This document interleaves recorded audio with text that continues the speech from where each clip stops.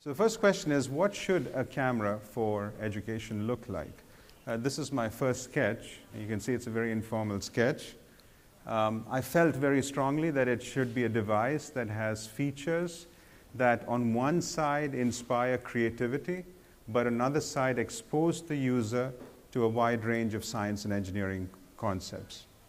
And so let me just share with you some of these features. So here is the first concept. You have the camera has a battery, a rechargeable battery, but the idea here is that let's say you're out on a shoot and you happen to run out of charge, then you would simply crank up a power generator and generate enough power to be able to take a few shots. And this is clearly not an essential component of a camera, but the reason we have it is so that we can talk about the mechanics of a gearbox, electromagnetic induction and how a dynamo or a motor works, and also expose the user to battery technology. And here is the optics of the camera. It's not a single lens, but rather something akin to the Swiss Army knife. It has a lens wheel with different modules on it. So the first module allows you to capture a regular photograph.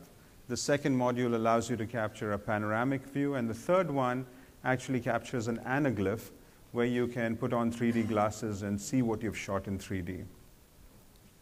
And finally, the camera, I felt very strongly, must come as a kit. I don't need to preach this to this community right here. It's a pretty compelling argument to the Maker Faire audience.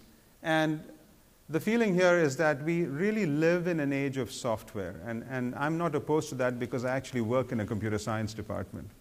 But on the other hand, I do believe that the next generation must be exposed to the concepts that that have to do with the stuff that software sits on top of, to be able to think about it, to be able to design it. We are very comfortable with these very sleek devices these days, but you take them for granted. And so that was certainly one of the motivations here.